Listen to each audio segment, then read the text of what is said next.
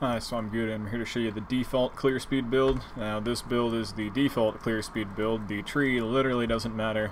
All you need is a 4-link, a couple of them I guess. I have Mirror Arrow, Wither, Searing Bond, and Vulnerability. Decay is linked to Mirror Arrow. Mirror Arrow gets minions deal increased damage and then minions deal more damage. So all the scaling is basically there on the gem. And there's GMP and minion damage to support it.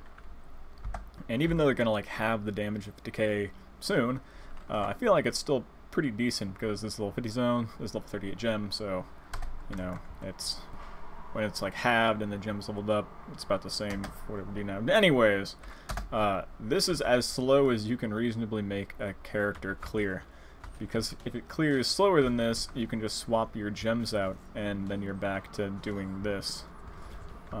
Decay is a great support and it really illustrates why DOTs in this game kind of are a bit silly. Because if you have a DOT that can one-shot something, you've effectively one-shot it, and if you have a DOT that can two-shot something, it's garbage. So, you know, we have, DOTs in general just have problems.